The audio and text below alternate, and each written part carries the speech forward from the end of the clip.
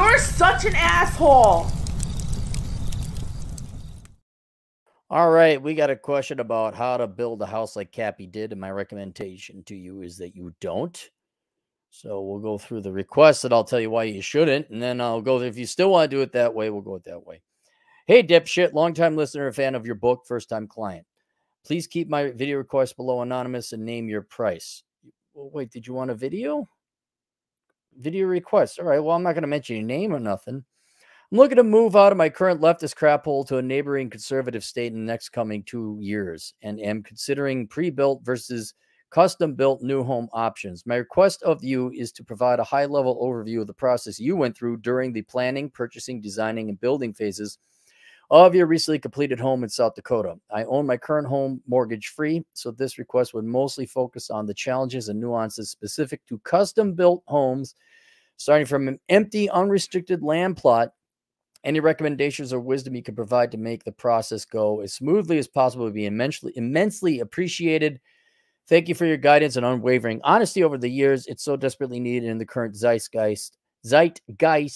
Best regards, Anonymous. That's all right. I appreciate all the evil people who have lied to generations of children, that I could just simply tell the truth. And, oh, my God, he's great. Oh, you're just brave. I'm like, no, I hate liars. That's it. And now I've carved out a living for it. So let me go to my notes and let's do this. All right. So here's the process that I went through, and you're going to have to go through to some degree or another. First, can you build on the land? You're going to start with an empty plot of land. All right. Is there a percolation test? Meaning, will it absorb sewage? Because you're going to have if you're out in the middle of nowhere, you're probably going to have a septic tank, and they'll have to be pumped. So make sure it can take sewage. So you run a perk test. That's the first thing you do before you buy the land. Another thing is you want to make sure that you can drill for water. I don't know if you got city water nearby or not, but if you don't, you have to drill a water. Now, if you're sitting on 300 feet of granite, you're going to spend all your money on drilling costs. And there's other ways to get water. But I would just make sure there's a water table. You could drill a well there. So that's kind of the two main things I'd say when you're buying your land. Also, floodplain. You don't want near a swamp. Does it drain right? You buy enough acres of land. It would. Oh man, I love this spot of land.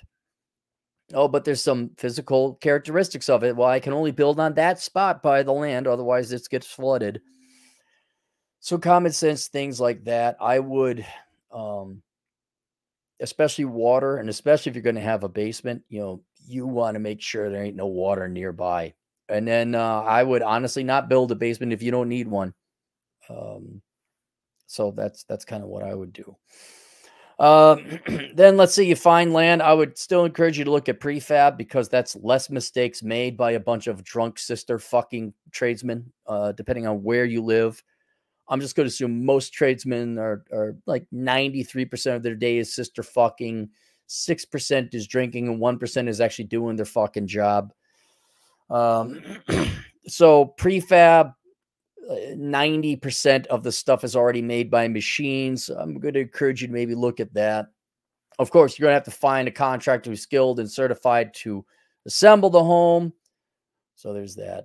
Before you pay a contractor to build your home, I would almost build your own home. I don't know what your current situation is, but if you're just a single guy, I'd strongly recommend you build your bachelor hut. Your house isn't going to be great or spectacular, but if you could do a lot of the work yourself, like you probably have to pay someone to pour the concrete. You have to pay someone to survey the land, make sure, how far does the concrete have to go? But with a lot of research and work, a lot of this stuff can be done by you. And the smaller it is, like one thing to do, you don't have to do it this way. If it's just you, well, okay, why not build a cabin? A really easy way to build a cabin, you pour some concrete fillings. All right, you put a frame on the concrete fillings, and then you have some jacks on it, or make it that it can adjust so you can level it in case the concrete fillings go down. There's a little bit of settling or something like that. And you'd almost build the hut assuming like, yeah, I might have to like tear it down sometime. But I would, go in and look at like how to build your own house, because contractors are that inept that, it is that bad. It is that bad. I recommend you find a used home, one that's already been built, gone through several owners. But then if you want to do it your way, you want to custom build, okay, so here's what you got to do. So after you find your land that you want to build it on, this is a good land, a fair land, and we shall call it this land. You found that. All right, the first thing, where'd my notes go? Is you need to get qualified for a construction loan. All right, find out how much you qualify for. Then that way you could get an idea of whether or not you could build your custom home. The second thing is that you're going to really take a serious inventory of how much housing you need. And I don't mean to, don't chintz out here either. I want a room to sleep in. I want a room to record in, and I need a 3-car garage. I would almost say minimum, you're going to need a 3-car garage. If you do this right and you're just by yourself, you will have a 1-bedroom bachelor hut above a 3-car garage. That's or maybe adjacent to, depending on where you are. But your garage should be bigger than your house. Now, maybe you got family, maybe you got kids. I'll leave that up to you, but really sit and think about, okay, what do I need? What's going to make my life better? Like, this is going to be the house I die in. I did not go apeshit with my house, but I made sure the girl had a place. I had a place. We're out of each other's hair. And I had some views of the forest and some adequate patio. And so I spent on that.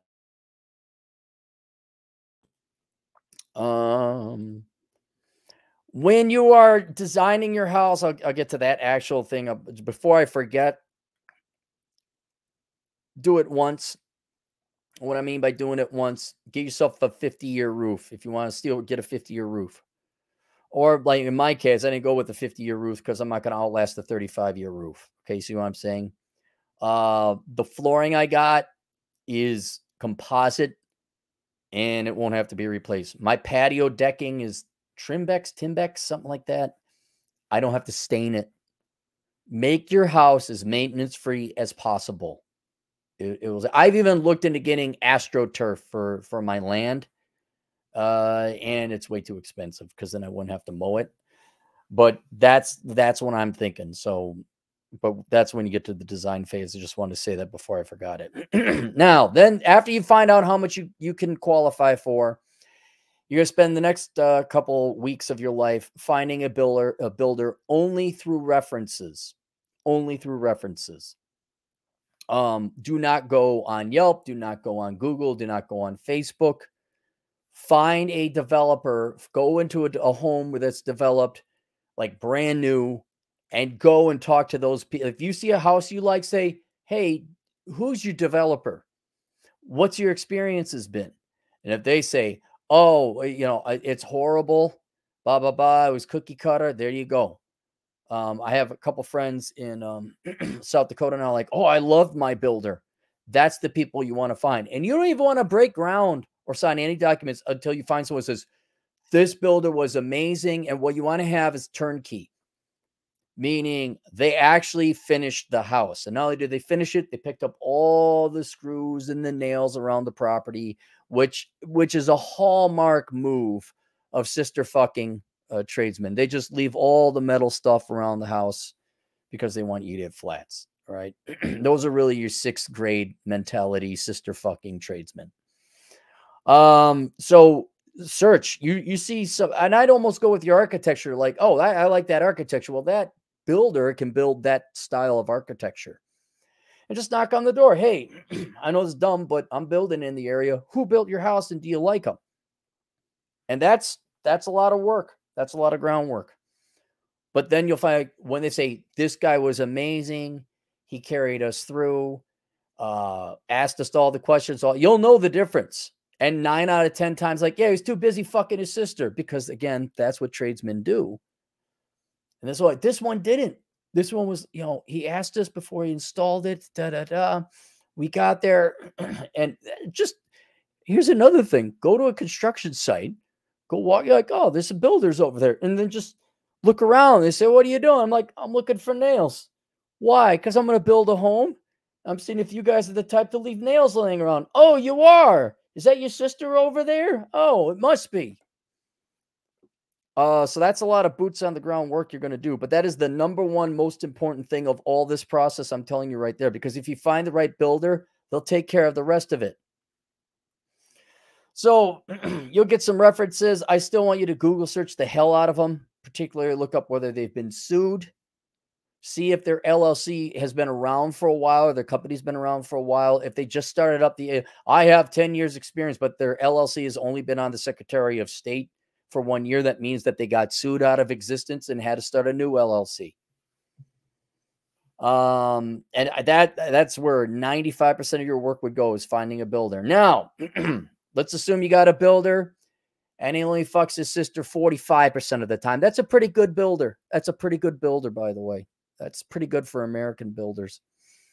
Now you can start designing your house, right? And you're going to have to employ a draftsman. Now you'll find a draftsman usually at a housing supply store. In South Dakota, it's Connects and ProSource. Those are the two. You'll have to find other, depends on where you live. And usually they have a draftsman. Now you're going to have to pay maybe $1,000, maybe $2,000. And it depends on how many rewrites you do. But what I would do, and I even saved it because it was kind of personal to me, I spent days sitting down and figuring out what kind of house I wanted. And I had to sit and think, and I drew, and I was very precise. I even got the graph paper. I said, "Oh, I'd like to have this." And if you put in your time and effort into that, the draftsman will be able to add things like the width of walls. Don't worry about width of walls, but, sit there. Oh, we spent time, man, going to open house. Like, how big of a room is adequate for a bedroom? 14 by 14 feet. That's pretty good for a bedroom. A little smaller, you don't have room for like drawers and dressers and things. Too much big, you're like, this is awfully big for a room that I sleep in most of the time. Think about things like, do you want a walk-in closet? Do you want yourself a bathtub? The plumbing. All right. We have in the master shower. Master means that's where the owners live, the husband and wife in the olden days. Now it's just you and the gal that you're banging. For most of your existence, you will have shared one shower head with the love of your life. And you might love them. You're like, get your ass out of my way. And I am not joking. Maybe even the thing I like the most about my house is that I got 2 separate shower heads. Like, that's yours over there, woman. You get over there. And having their own thing for shampoo out of pure evil masculinity. What I did was I gave her the exact same shelving for her, shampoos and conditioners and all that as I had, because I just got Irish Spring and Head and Shoulders. I'm like, yeah, I'd like to see you fit your 40 bottles on that, because I'm a dick. But that is wonderful. Like, yeah, she got her shower, I got my shower, not bumping into each other. That's something worth it. But those type of things. Think about what you want, what's practical, what's useful. Not, oh my God, it'd be great to have a indoor swimming pool. No, it wouldn't.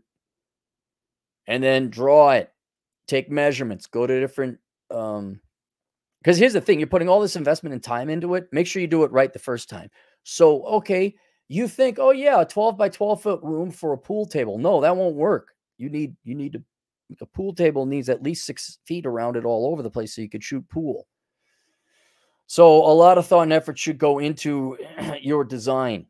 Then you give it to a draftsman. The draftsman can turn that into a blueprint that a builder can then operate on. All right. So then you got your draft. And then what you got to do is you got to get a quote. You need to get a quote for labor. You need to get a quote for materials. The sister fuckers of South Dakota, the first guy I went with, he was giving me a quote like, yeah, 350,000. We could do it for 350. I'm like, well, okay, that's within my budget. I can afford that. Okay. All right. Yeah. He wasn't including materials. And so then when the materials price was that, I said, I thought you could do this for, and then it went up to like 600 or 250, some I couldn't afford. And I'm like, really? So I just wasted all that time. because so you need to make sure all quotes you're given, like when the builder, when he pulls his dick out of his sister's mouth, say, hey, Jessup, got a question for you. Does the quote you gave me, does that include material, like everything, the one I give to the bank?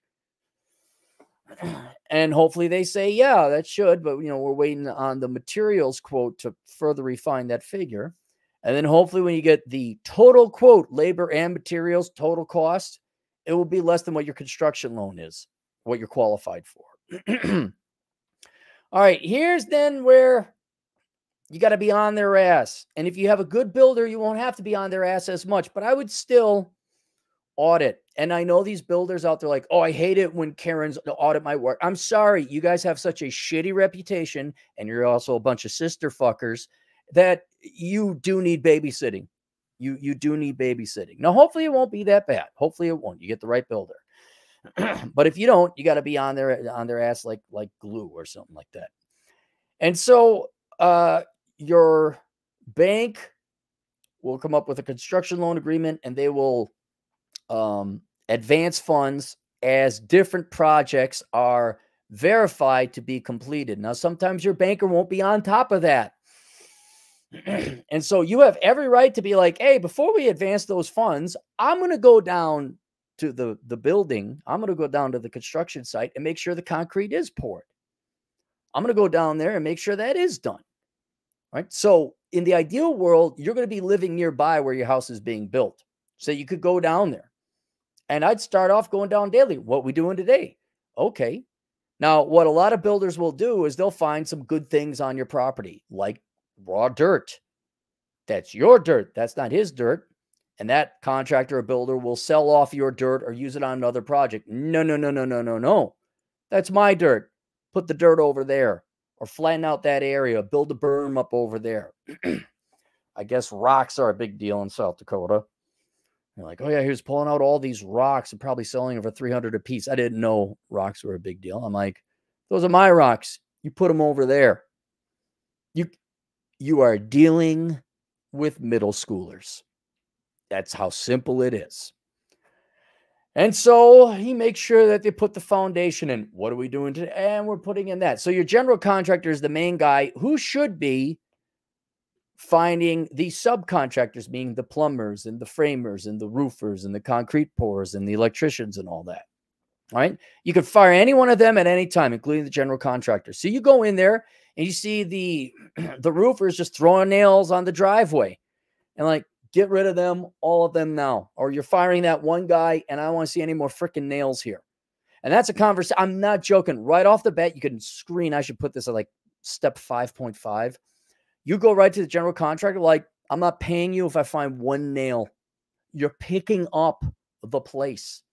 You're not leaving garbage or all that other stuff, because that's what middle school sister fucking tradesmen do. All right. And if they're like, well, okay, bye, get out of here. You're not the contractor. Like you that's like somebody like, I don't want to see any nails. I don't want to see any whatever. It's picked up. I'm not walking around after I open up my new house, picking up a bunch of nails or plastic or whatever else they happen to have. So this contract you're going to have with the bank, it will be okay. We're going to advance these funds. It's pretty standard boiler template. But before these funds are advanced, like, okay, did they submit a bill for wiring for electricity? Go to your house. Is the wiring in? Okay. Does it work? Is it the way you want it? And that's another thing. If you're custom building a house, now this is in fairness to all contractors and builders, your vision is not the exact same that you have. They might have a blueprint, but like, let's say you got, oh no, I want railings on both sides of the stairwell.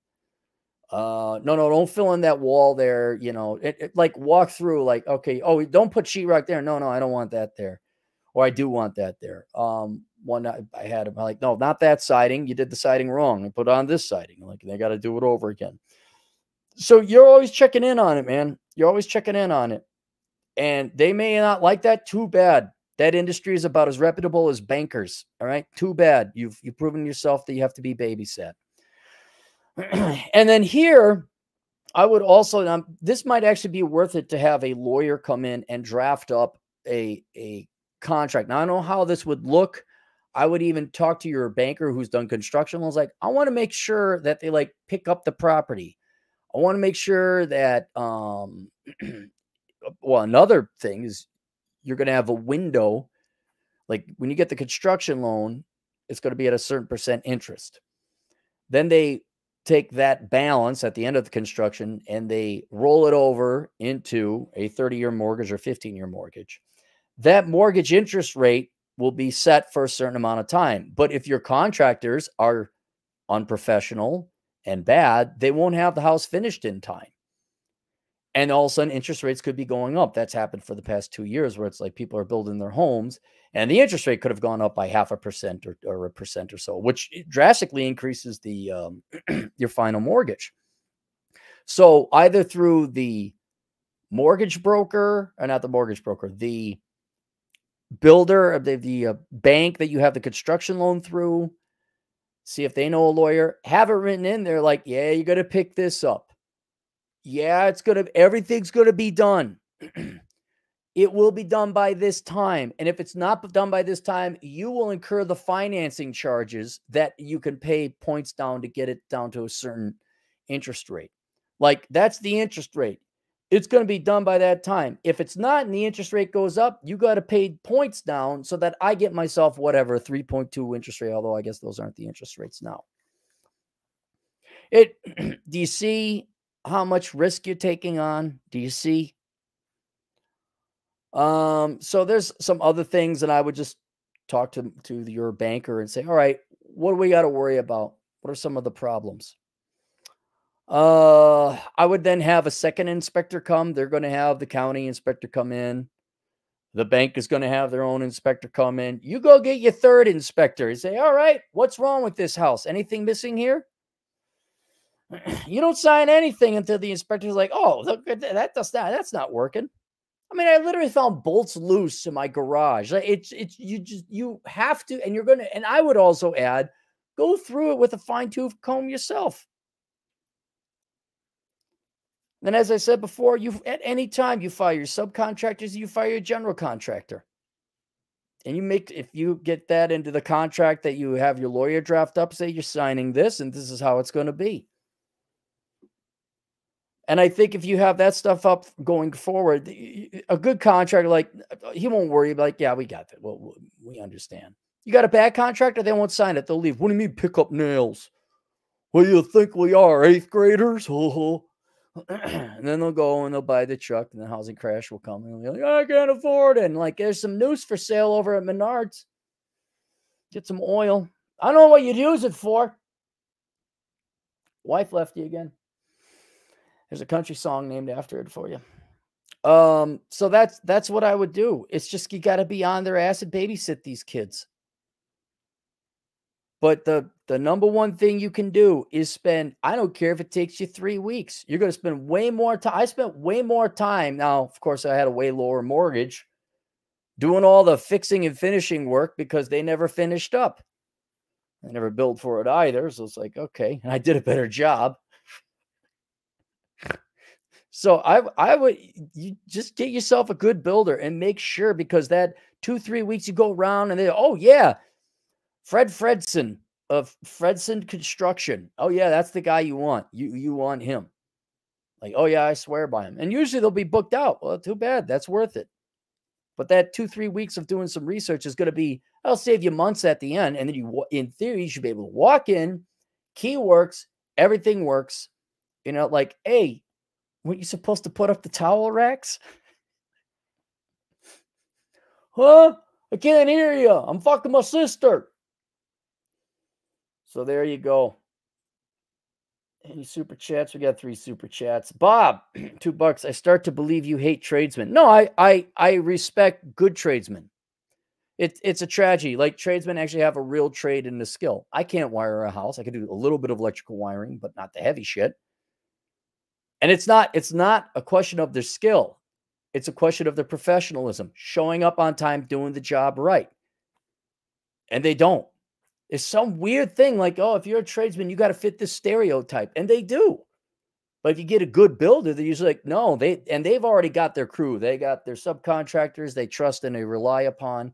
And those guys are usually going to even be cheaper because they do it right the first time. They're not tearing up floorboards or whatever else have you. But yeah, but generally as a group, yeah, if you're like, you're a tradesman. I'm like, you're not dating my daughter. If I had one, I'd be like, oh, you're a tradesman. Cool. How much in debt are you for your joke of it? Like, what's your BAC right now? Oh, you're a pothead. Oh, okay. Frankenfoot, $5. Should I add an 8th job to part-time college and 4-hour job? Oh, should I add an 8-hour job to part-time college and 4-hour job? Part-time college? Yeah. Part-time college, part-time job? Yeah. Yes, you should. All should be doing 16-hour days. Oh, that's so unfair. Yep, it sure is. Tell me at the end of it. Stephen Heinze, $5. Cappy, thoughts on Elon Musk saying remote work is immoral because it's not fair to blue-collar workers? Oh, Elon Musk is wrong. He's allowed to be wrong. He dated Amber Heard, right? He's allowed to be wrong on things. It's the nature of blue-collar work. That's probably why blue-collar workers get paid more. All right, that's it. Questions, answers, assholeconsulting.com. See you guys later. Toodles.